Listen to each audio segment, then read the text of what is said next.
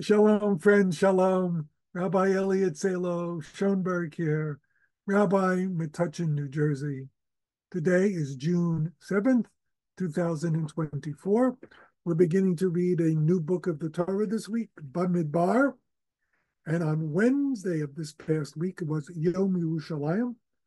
We celebrated the reunification of Jerusalem during the Six-Day War.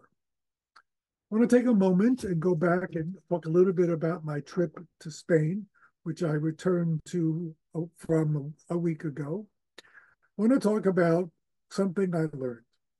So I was in Al-Andalus, I was in southern Spain, but I want to talk about the greatest contribution of Jewish life in Spain, perhaps, which is from northern Spain, the Zohar, written in the late 13th century, but connected to southern Spain and Al-Andalus, because the question is, what led to the spread of the Zohar and to its embrace by the Jewish people? And essentially, it's related to the expulsion of the Jews in 1492. Theory one, the oldest theory, the theory of Gershon Shalom, was that the Jews were expelled from Spain and bereft. They were grieving. They needed to hold on to something that gave them value and sort of spoke to them and said, we will continue to exist. Gershon Shalom said that led to the embrace of the Jewish mystical tradition, the Kabbalah, the Zohar. A second theory, a competing theory, is the theory of medieval Jewish philosophy and its threat. The conversos, the Jews who converted out from Judaism, were attracted to Christianity, became conversos, mostly because of the affinity of medieval philosophy that said that Judaism and Christianity were asking the same questions.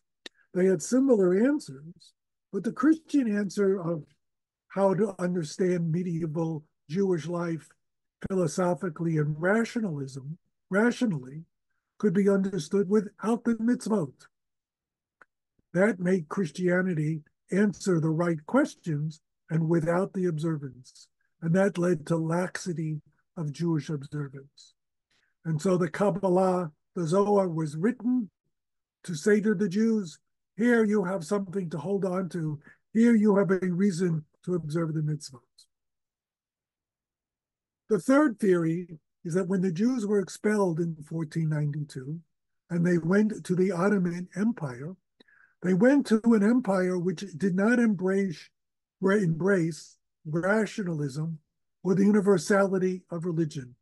It had a very closed and conservative sense of Islam and a very closed and conservative sense of peoplehood.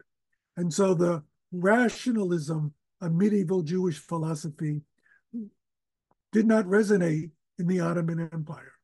But the world of the Zohar, the world of Jewish mysticism and fantasy, that very much resonated in the environment of the Ottoman Empire.